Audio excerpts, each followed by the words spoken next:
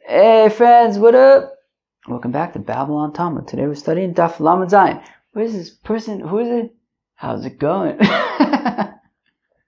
There's a person I sometimes groove with, and she gets on the groove. She goes, "How's it going?" Anyways, whatever. Where are we? Right. So we're on Daf Lamed Zayin of Masechta Beitzah. Anyways, so we're continuing with our discussion about, we had an awesome Mishnah yesterday at the end, which talked about shvuses and rishuses and mitzvahs. These are things that you're not allowed to do on Yom Tif and Shabbos also. So we're going to sort of explore that a little bit further.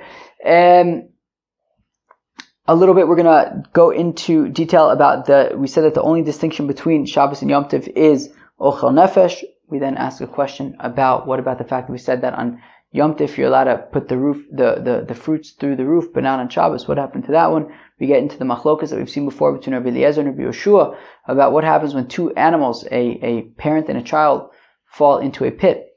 What do you do in that case? And then we get to another Mishnah about Tchum Shabbos, but Eruvei Tchumen. Which doesn't scare us anymore after we've learned Eruvin. So, friends, let's jump in. How's it going? Was that what? How's it going? I think so. Alright, let's get started here. Fine. Okay, where are we? Lo danin. So, okay, we had a Gevaldiga Mishnah, and in that Mishnah, we had said that that there are three types of Isurei D'Rabbanon on Shabbos and Yom Tif. And there are Shavuses. We hear about Shavus all the time. And that is when the rabbis say, look, we don't want you to do something. We talked about at the end, for example, climbing a tree. Look, we don't want you to climb a tree. Maybe you'll break a branch, whatever it is, just stay away from it. Now, there are other things where it actually gets more interesting. There's the concept of a reshus where actually it sounds like it might be a mitzvah of sorts, or there's, actual mitzvahs that we say, don't do this mitzvah on Shabbos or Yom Tif for whatever reason. So now we're moving on. So we described what shvuses were at the end of the day yesterday. For example, climbing on a tree, swimming, riding animals, in yonim ka'ele. 3 lines in the bottom, mishum rishus lo danin. So we said that, what's an example of a rishus? Well, we don't adjudicate, I think is a word. Of course, our dear friend Dennis will confirm that, if he wishes to. But I believe adjudicate is like judging. They even share the J thing. So, v'o mitzvah kavit. Why is this under the rishus category? Judging is a mitzvah. So why is this only under the rishus category? Well, if you have a fellow who is a judge, but maybe isn't the most qualified judge, so in that case, it would really be better for somebody else to adjudicate. But no, so it's not like quite a mitzvah. If he was the best judge, that would be more of a mitzvah. But if he's not quite the top judge, so then it's more of a rishus. All right, very, very, very nice. Okay. We don't get married on Shabbos. Why not? You're doing a mitzvah. So meaning, why are we considering this to be a rishus? And we'll see why you don't get married and why you don't judge and stuff, adjudicate. We'll see that in a minute. But anyways, why is this under the rishus category, sort of more the optional, almost mitzvah category? Isn't getting married an actual mitzvah? Well, if we have a fellow who was already mekayim the mitzvah of Pura Revu, he already has a wife and children. So I imagine that if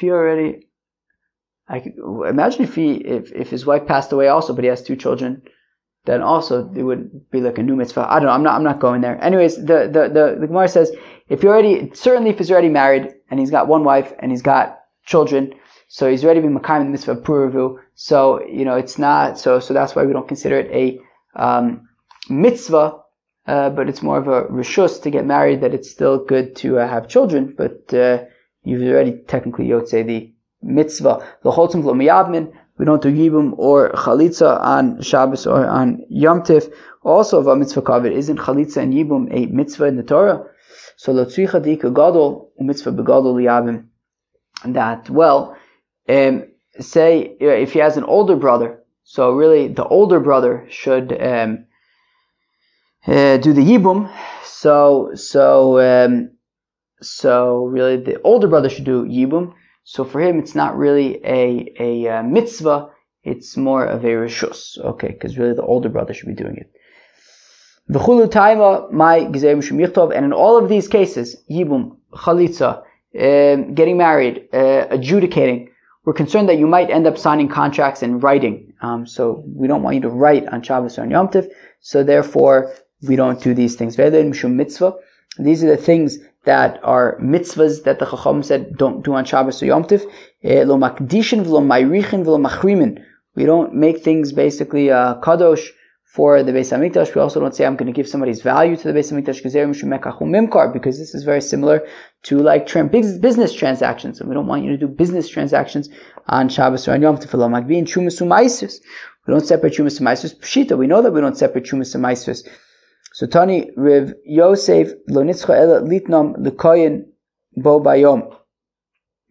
Well, even if I'm planning to give the Chumas and Maasros to the Kohen that day, I guess I might have the Havminah to say that it would be okay, right? So meaning, if I have a whole bunch of fruits and stuff, nobody knows whether or not I separated Chumas and Maasros. And if I take some Chumas and if I take some like Chumas and Maasros from the fruit and then put them aside, well, then it's clear that I'm separating Chumas and Maasros, and that wouldn't be allowed. The Chiddush over here is even if I have a whole bunch of fruit, nobody knows if they're Tevel or if they're, Chulin. If I then just take a whole bunch and just go up, take some fruit, give them to the Kohen, nobody needs to know that it's Chumas and Maasros. Maybe it's Yom Tov. I'm feeling good. I'm feeling gracious. I'm feeling like I want to help out my friend the Kohen and give him some Geshmake fruits. So maybe that's all it is. It's not actually Chumas and Maasros. So even so, still we're saying don't do that, even though it doesn't necessarily look like you are separating Chumas and Maasros. And now this is specific. When we say don't separate Chumas and Maasros, that's specifically talking about fruits and vegetables that already were tevel. I guess fruits. Fruits. I guess that were tevel already yesterday. Meaning you should have separated Chumas and Maasros yesterday, or at least you could have even separated Chumas and Maasros yesterday. Aval pere de tvili ha'idno kegon isla afushim min echal mafushinim v'yavinu l'koyin. But something like challah, if you make a dough on Yom Tov, well then that you can separate Chumas and Maasros because that only came into being on Yom Tov. But something that you could have already separated before Yom Tov, don't separate on Yom Tov. And mishum rishus ika mishum shvus leka and mishum mitzvah ika mishum shvus leka.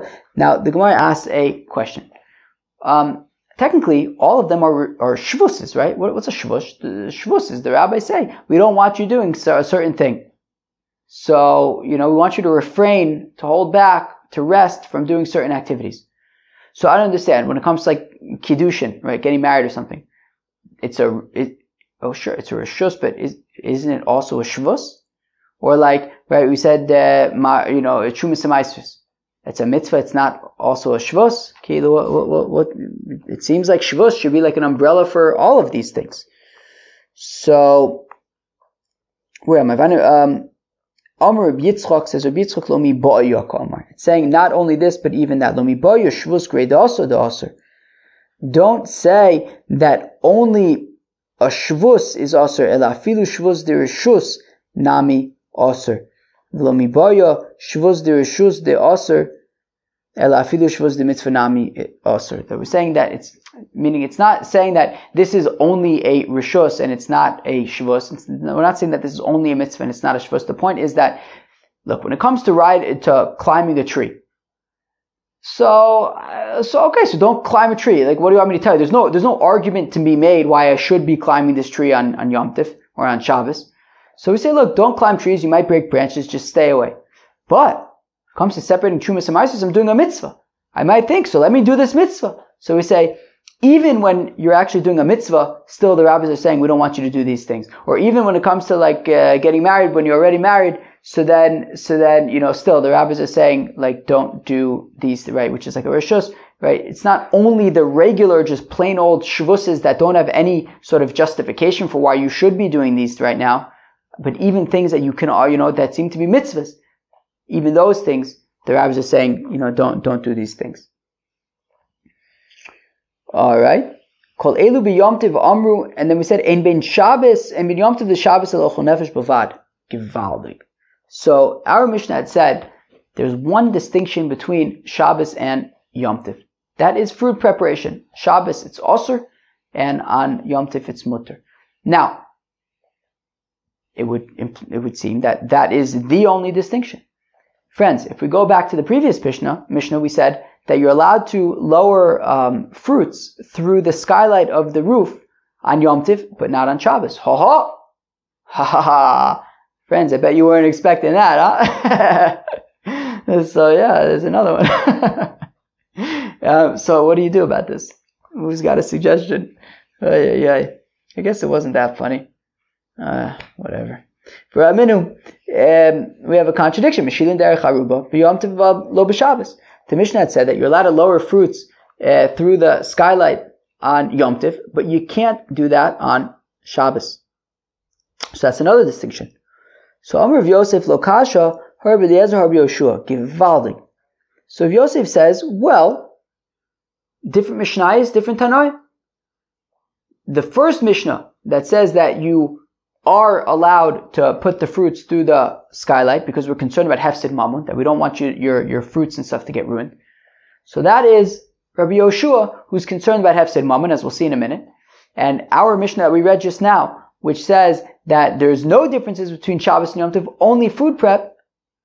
So, but what about putting things through the skylight? No difference. It would be the same, also on both. So that is Rabbi Eliezer, who's not concerned about hefsid mammon. So let's see. Titanias, we learn in a Beitzah. If you have an animal and its child that fell into a pit and it's Yom Tiv, so now you cannot eat them both on Yom Tiv because we don't slaughter an animal and its child on the same day. So if they fell into a pit and you can't eat both of them on Yom Tiv, so take up the first one and save it temporarily until you slaughter it, and then you slaughter it. Alright. And the second one, you keep alive so that it doesn't die. So one of them you kill, the other one you keep alive. Alright, go figure. Akoponim. So what's Rabbi Eliezer saying? Rabbi Eliezer is saying that ultimately, even though both of your animals fell into a pit, you can only pull out one of them. Look, you can't slaughter both of them. Pull out one of them, and you can slaughter that one. The other one, I don't know, do what you can to try to keep it alive, but it is what it is. Rabbi Yoshua says, Rabbi Yoshua says, actually what you can do is you can take out the first animal out of the pit in order to slaughter it, quote unquote, wink wink. But you don't actually slaughter it. And then you say, you know what? Actually, I think the one that's in the pit is going to be tastier. And then he says, you know what? Let me see. I think I'm going to like the other one better. So you say, forget it. And you pull out, you don't throw the first one back in, but you do pull out the second one as well. And then he can choose which one he wants. So we see that Rabbi Yoshua is saying, look, both of his animals fell into a pit. We have to be concerned about hefsid mammon, that these animals can, they fell into a pit, they can get damaged, the person can lose out on money, they can have financial loss. So Rabbi Yeshua says, look, you can be tricky and say, take out the first one and say you're going to eat that one, and say, you know what, actually maybe I want the second one, take that one out, and then memele, you saved your money, essentially. So we see that Rabbi Eliezer is not concerned about hefsid mammon. He says, look, just take out the one that you want to eat and that's that, leave the other one there. Whereas Rabbi Yeshua says, you could take them both out. So apparently Rabbi Eliezer is not concerned about hefsid mammon, therefore he would say you cannot put the fruits through the skylight, and therefore he will say that there really, in fact, are no differences between Yom Tov and Shabbos except for Ochel Nefesh. Whereas Rabbi Yeshua would say we are concerned about hefsid mammon, and therefore if we're concerned that the fruits are going to get ruined in the rain, so you could put them through the roof, and he would be the author of that Mishnah. Amalei Abai. Abai says to Rav Yosef, who suggested that it's a matter of difference between Rabbi Eliezer and Rabbi Yeshua. Mimai, how do you know, why are you so convinced that we can just explain the difference between the two Mishnayos by saying it's Machlokas Rabbi Eliezer and Rabbi Yeshua? Who says that they would agree with that sentiment? Dilma, Adkan L'Kam Rabbi Eliezer Hasan, maybe Rabbi Eliezer says over there that only take one of the animals out, because it's not guaranteed that you're going to lose out on the other animal. After all, Rabbi Eliezer says, look, you could take one out and slaughter it, and the second one keep it alive. So you're not losing the second one. He's not saying that you're causing financial loss. Keep the second one alive until after Yom Tov. Whereas in this case, with the fruits, when it's going to rain and get ruined, maybe Rabbi Eliezer would say, look, in this case, they're definitely going to get ruined. There's not much you could do about it, so maybe you would be able to bring it inside.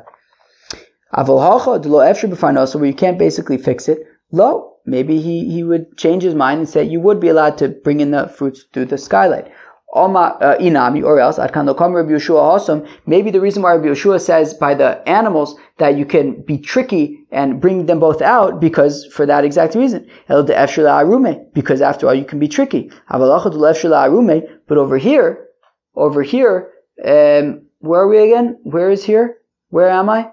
What am I doing? Wait, what? Where are we? But by the fruits, how can you be tricky when it comes to the fruits? When it comes to animals, okay, you're playing games, right? You're saying take out the first one, say you want to slaughter it, and say, actually, you know what, I think I want the second one, it's going to be tastier. You could play games. What kind of games are you going to play with the fruit, bringing them in through the window, through the skylight to save them from the rain? So maybe Rabbi Yoshua would say that would not be allowed. So it's inconclusive. It's hard to say that it's necessarily a machlokas between Rabbi Eliezer and Rabbi Yeshua, because it's not clear that Rabbi Eliezer and Rabbi Yeshua would agree with that. Elomer Papa. Rather, says Rav Papa, lo kasha, there's no problem. Ha beis Shammai, ha beis Hillel. It's machlokas between Beis Shammai and Beis Hillel. That sounds very nice. It's not, as we learn in the Mishnah. Beis Shammai om emotziin lo es hakain v'lo es alula v'lo es sefer Torah. L'shus harabim. So it's funny. The Mesoras Hashas is, I feel like, taking me somewhere else. Oh, there it is. Exactly. Yud Beis Manav. That's what I was looking for. So we had a Mishnah earlier where we saw that Beis Shammai says that you're not allowed to carry on Yom Tov, whereas Beis Hillel says, Beis Hillel matir, Beis Hillel says you are allowed to carry on Yom Tov. Right? We said, right? Beis Hillel says, look, since you're allowed to carry on Yom Tov for food, so Memele you can also carry for whatever you want. Beis Shammai says, no, you can only carry for food. You can't carry for other things. And therefore, so we'll apply the same thing over here. That Beis Hillel will say that just like you're allowed to carry that just like you're allowed to carry things with Shusarab, you also can be allowed to move these fruits that are muksa. And therefore, Beis Hillel would be the Mishnah that says that you're allowed to put the fruits through the ceiling, through the skylight. However, the Mishnah that says that the only difference between Shabbos and Yom Tov is food prep, but you would not be able to, implying that you would not be able to put the fruits through the skylight, that would be Beis Shammai, who says that just like you're not allowed to take these into Rishus Harabim, you're also not allowed to move, just like you're not allowed to carry things, you're also not allowed to move these things that are mukse because of hefsed mammon. Dilma loi, but maybe that's not true. Arkan lo ka'amir Beis Shammai osum ela ha'utzav al tiltol lo. But one second. Maybe while Beis Shammai says that you would not be allowed to carry in Rishus Harabim, right, hotzah, but maybe tiltul, maybe moving things around would be okay. So tiltul lav tzorech hotzah. Mitaka saw Rashi explain this earlier, that kilu, what's the whole point why you're not allowed to move things? I mean, we saw that it was Gzera. I don't know. We saw in Gemara and Shabbos, Nehemiah made Gzeras. But anyways, says the Gemara, and Rashi mentioned this earlier in the Masechta, that you could say that the reason why you're not allowed to move things on Shabbos, why there is the concept of muksa, that we don't want you moving things, is you might end up taking things out to Rosh Hashanah. So therefore, if Beis Shammai is concerned about Otzah when it comes to other things, so then it'll also be concerned about moving things. And therefore, it is valid to say that that Beis Shammai, who says that you're not allowed to carry Rosh Hashanah on Yom Tif, would also be the one who says that you would not be allowed to bring in these fruits from the roof to save them from the rain. Okay, that sounds very nice. Now we get to a new Mishnah. And this Mishnah is kind of Eruvini. Let's see. You'll see what I mean in a second. That an animal and vessels are like the person who owns them. That if I have an animal, the animal can only go as far as I can go, right? Tchum Shabbos, 2,000 amos in every direction. my animal, whatever my Tchum Shabbos is, that's my animal's Tchum Shabbos.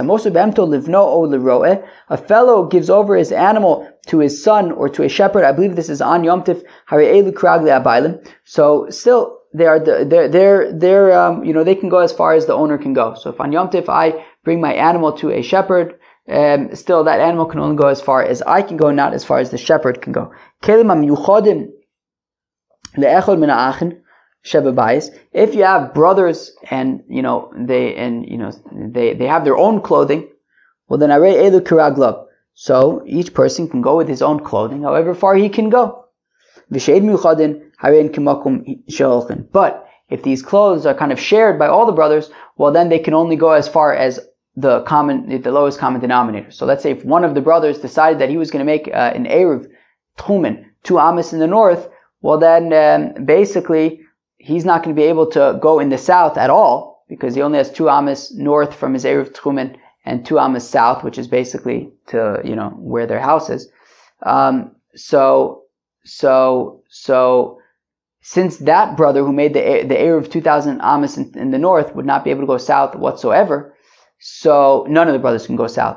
And even the brother who made the Eruv in the north 2,000 Amos away, he can only go 2,000 Amos outside of the city because only the brothers can go that far because they didn't make any Eruv at all. So he wouldn't be able to go whole 4,000 Amos since they all share this clothing, and they would only be able to take this clothing as far as all of them would be able to go. Alright, sounds like fun. Very Eruvini kind of thing. Hashol Kli Me Chavero, a fellow who borrows a vessel from his friend, Me Erev Yom Tiv, on Erev Yom Tiv, which means that when Yom Tiv started, it was already in his possession, Kiragli Hashol, so then they can go as far as the borrower can go. Yom Tiv, Kiragli Amashil. But if the fellow borrows the vessel on Yom Tiv, so then when Yom Tiv started, they were still by the lender. So this vessel can go as far as the lender can go. A woman who borrowed from her friend spices, water, salt for her dough, well then they can these ingredients can only go as far as both of them can go, the lowest common denominator, because when Yom Tiv started, it was in the possession of the lender, the person who's giving these ingredients, so therefore they can only go as far as that person, but at the same time the borrower who's handling them, is going to take them wherever she can go, but she's going to be limited essentially to as far as the lender can kind of go. So basically she's got to stick into area where both of them can go.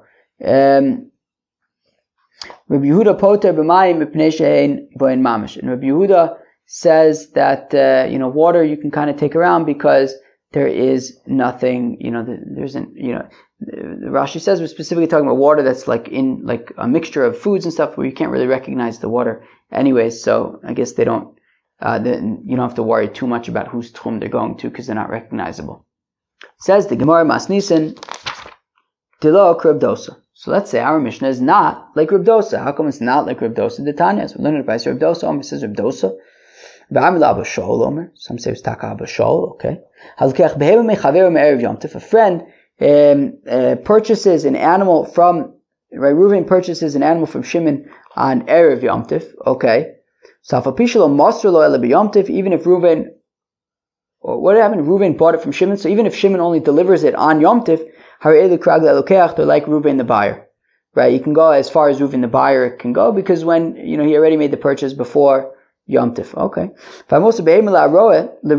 A fellow who gives over an animal to a shepherd on Yom Tif, and even though he only gave it to the shepherd on Yom Tif, he can go as far as the shepherd can go. So our Mishnah had said that if you give an animal to a shepherd on Yom Tif, it is governed by the tchum of the person who owns the sheep. Whereas here we're saying that it's governed by wherever the shepherd can go. So, and this is Reb Dosa. So clearly our Mishnah is not like Reb Dosa. So afilu tema Reb Dosa. So you can even say that this is like Reb Dosa. V'lokash, it's no problem. Kan b'ro'eh echad, kan b'shnei. It depends how many shepherds there are in town. If there's only one shepherd in town, that's what Reb Dosa is talking about. Where you know that Memela, that sheep is going to the shepherd, so that's why it's governed by wherever the shepherd can go. But if there's more than one shepherd in town, well then you don't necessarily know where the sheep is going. You can go to either one of the shepherds. Therefore, when Yom Tov began, it wasn't in any of their, we can't consider it to be, making Yom Tov with any of the shepherds because we don't know which one it's going to go to. Therefore, it's just, it goes based on the owner and wherever he can go. Okay. The Kanami, the Katani, Livno, Leroy, and you can also infer that we're talking about where it's not guaranteed that it's going to the shepherd, because after all, the Mishnah mentions that, maybe he'll give it to his son, maybe he'll give it to the shepherd. So it's talking about where there's not one automatic shepherd, and therefore, in our Mishnah, it can only go as far as the owner can go, whereas Reb Dosa say it can go as far as the shepherd can go, because that's the only shepherd in town. Shema Mina. Fine. Omer Rav Bar Bachana Reb Yochanan says Rav Bar Bachana Reb Yochanan halacha Reb Dosa, that the halacha is like Reb Dosa, which is an interesting thing to say because it doesn't seem like anybody's arguing. Reb Dosa says, when there's one shepherd in town, it goes wherever the shepherd can go. The Mishnah says when there are two shepherds in town, it goes wherever the owner goes. But everyone seems to be agreeing, on what would happen with one shepherd and what would happen with two shepherds. But how could Reb Yochanan say that the halacha is like Reb Dosa? But doesn't he also say that the halacha is like a Stam Mishnah? We said that the animal and the vessels are like wherever the owner can go. To which the Gemara says, what are you getting worked up about? We answered this question already. The Mishnah is talking about where there were two shepherds. Reb Dosa is talking about where there was one shepherd. What do you want me to tell you? Let's go weiter. Tana Rabbanan, the rabbis taught, Shnaim sheshalu chaluk, echod b'shutfis. You hear this, friends? Reuven and Shimon, they decided that they're going to share some clothing. Zelelech bo shachris leves hamedrash, v'zelikonis bo arvis leves hamishter. Ooh, So one of them is going to go and use it to steig and to learn Torah in the Beis HaMedrash. The other one is going to use it for partying at night. I feel like the fellow who's using it for partying at night is getting the better deal, Lamaisa, right? And the guy who's going to the Beis HaMedrash has to go with, who knows what that clothing is going to smell like the next day. The guy goes to party, what does he care? Anyways, the Erev all of the Tzofim. So now you have these two fellows, and they're sharing this clothing. And now when Yom Tif starts, so it's basically, they're sharing it, which means that, like they share responsibility for the Eruv Tchumen. So Ze'erev all of the Tzofim, Ze'erev all of the Darim. Well, if Reuven makes an Eruv Tchumen in the north of the city, and Shimon makes a Eruv Tchumen in the south of the city, Ze'erev all of the Tzofim, Malach the Tzofim, Kragle Misha Erev all of the Darim, Ze'erev all of the Darim, Malach the Darim, Kragle Misha Erev all of the Tzofim, V'matzu es atchum, arezele yazizenem b'makolma. Friends, we should definitely at least just do that outside first. It's not hard. This is like ABCs of like Eruv Tchumen. We can do this in our sleep at this point, because we learned Eruvin. Basically, whatever. If Reuven makes an Eruv in the north, so let's say he made it 1,000 amos into the north, okay, which means that he can walk 3,000 amos in the north of the city and 1,000 amos to the south. So what we're saying is both of them can take the garment south of the city, only 1,000 amos, because that's only the place where they could jointly go, right? And similarly, if Shimon made an Eruv to the south of the city 1,000 amos, so that he can walk 3,000 amos to the south of the city, that also means that he can walk 1,000 amos to the north of the city. So that's kind of where they'll both be able to walk, so they can both only take that garment 1,000 amos north of the city. If Reuven made his tchum 2,000 amos to the north of the city, which means that he's not allowed to go to the south of the city at all, and Shimon made his Eruv Tchumen 2,000 amos to the south of the city, which means that he can't go to the north at all, well then they're not going to be able to take that garment out of the city whatsoever. So that's all it said, right? We could read it again, but Ze'erev all of the Tzofim, Ze'erev all of the Darim, that if Reuven made an Eruv Tchumen in the north and Shimon made an Eruv Tchumen in the south, Ze'erev all of the Tzofim, Reuven who made an Eruv in the north, Malach the Tzofim Kragle Misha Eruv all of the Darim, he could walk in the north as far as Shimon who made his Eruv in the south can walk in the north, right? Meaning, if Shimon made his Eruv in the south 1,000 amos away from the city, that means that he could walk to the south 3,000 amos, and to the north he can only walk 1,000 amos. What we're saying is that Reuven, who made his Eruv Tchumen in the north, is still limited by how far he could walk to only places that Shimon would be able to walk. In our example, 1,000 amos to the north. V'zeh all of the darim, malach the darim, and Shimon, who made his eruv in the south, can walk in the south. Kiraglim she'eruv all of the tzafon, only as far as Reuven, who made his eruv in the north, can go, which in our example is the first 1,000 amos. And if they put the tchum like right in the middle, meaning if they put themselves like right in the middle of the two tchums, meaning that Reuven made an eruv 2,000 amos to the north and Shimon made an eruv 2,000 amos, eruv tchumen 2,000 amos to the south. So basically nobody's able to leave the city at all, to the north or to the south. You can't take it anywhere. Or if you're not even in the city, if you're just like in a house, well then you just gotta let the garment stay put. Itmar, it was stated, friends. So you have Reuven and Shimon, and they bought a barrel of wine, l'chaim, and an animal together. Rav Amr says, Rav, chovis muteris, so the barrel, they could just kind of divide up the wine, and each one can take it wherever his Tchum Shabbos allows him to go. Uvehema asura, whereas the animal, even after they slaughter and divide it up, the animal can only be taken as far as both of them are able to walk, since they jointly owned the animal when Yom Tov started, so they can only take the meat as far as both of them are able to walk. The lowest common denominator. Whereas Shmuel says you can't even divide up the even the wine, after it's divided, can only travel as far as both of the partners are able to travel. So my kasavar Rav. So now what's the deal with Rav? Iksavar yesh breira. Oh, so if Rav says that breira, which means that you have Reuben and Shimon, and they jointly purchased a barrel of wine.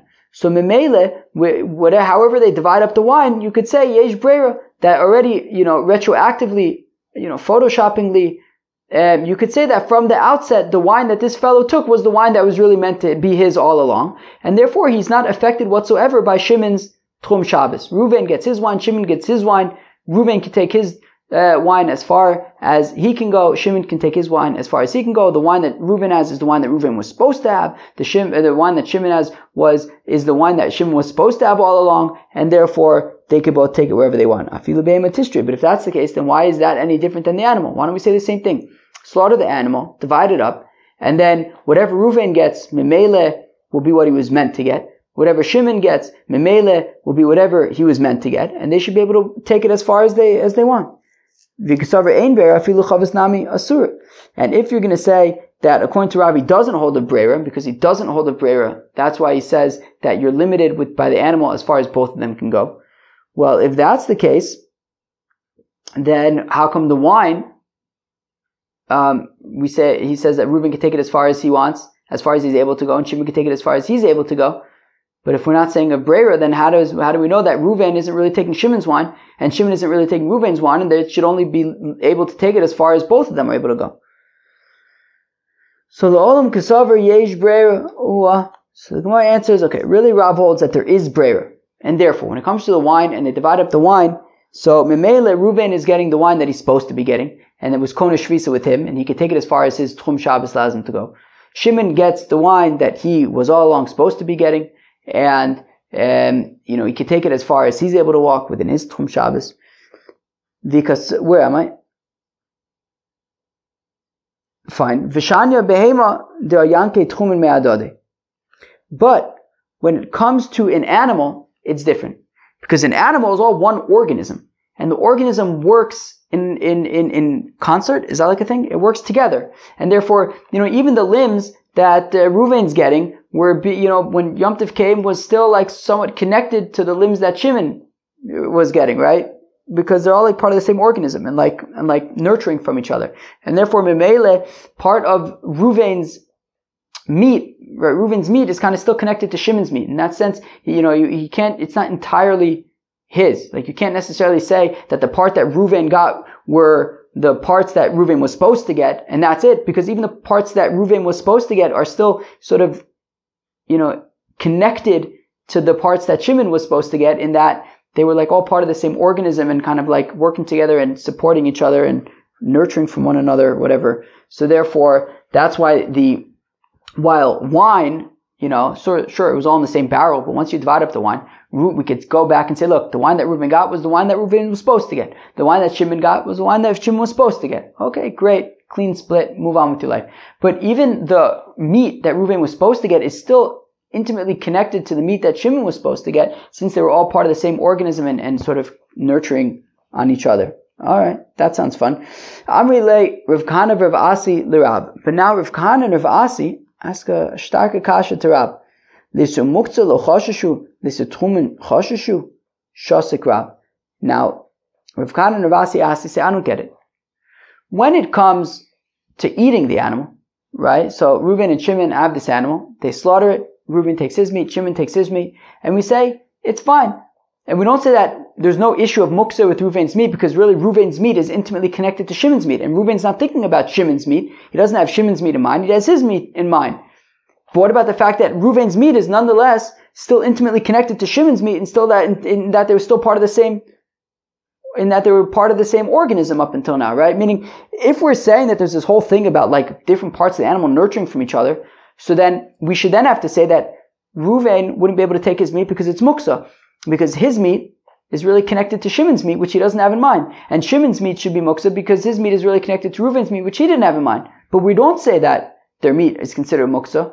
And therefore, just like we don't say that their meat is considered muktzah, because we don't say that they're like all nurturing from each other and therefore they're muktzah. So then, when it comes to Tchum Shabbos, shouldn't you also say, if we're going to say Breira and that Reuven's really getting the meat he's meant to get all along, Shimon's getting the meat he's meant to be getting all along, well then we should say, okay, clean split. Reuven should be able to take it to his Tchum Shabbos, and Shimon should be able to take it as far as his Tchum Shabbos. Right? There's no connection between the two, right? Again, if we're saying that there's no muktzah, that we don't invoke this whole nurturing thing to say that it's muktzah, well then don't invoke the whole nurturing thing to say that they're limited at all in their Tchum Shabbos. That's the kasha of Rav Kahana and Rav Asi, and Rab was stumped. Shosik Rab. Friends, we're going to stop over here. It's a little bit high up on the page, but things get a little technical, and we're just gonna we'll get to it tomorrow. That's what we're gonna do. So, friends, today was Daf Lamed Zayin of Masechta Beitzah. We started off talking about like things that are considered rishus and mitzvah, right? Different things essentially that the Chacham say that we don't want you to do them on Shabbos and on Yom Tif. We then asked a question that at the beginning of our parak we said that, well, in our Mishnah we said that there's only one difference between Shabbos and Yom Tif, and that is Ochel Nefesh. But we asked the kasha, and we say that, well, what about the Mishnah at the beginning of the parak which said that you're allowed to take the fruits and put them inside the house?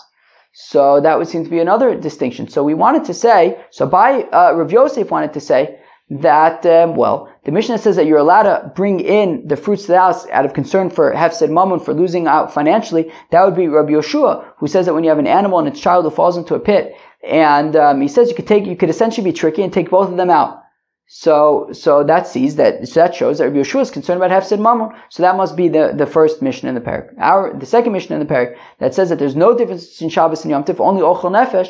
So that must be Rabbi Eliezer, who says that you're only allowed to take out the animal that you're going to slaughter. The other one you have to leave there. We want to argue that he's not concerned about hefsed mammon, and therefore he would say that you're not allowed to bring the fruits into the house through the skylight, and the only difference between Shabbos and Yom Tov is Ochel Nefesh.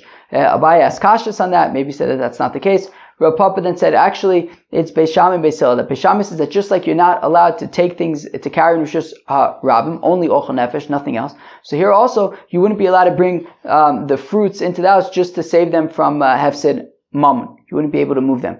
And Beis Hillel says that you are allowed to carry things in Rishus Rabbim. He'll also say that you'd be allowed to move these fruits and things in order to save them from getting ruined. We then got into Tchum Shabbos kinds of things. That when you have items, how do we define, items that are being shared between different people, how do we define whose Tchum Shabbos things are dictated by? So basically, essentially it has to do with whose property it was in when Yom Tif begins, or Shabbos begins, Yom Tif begins.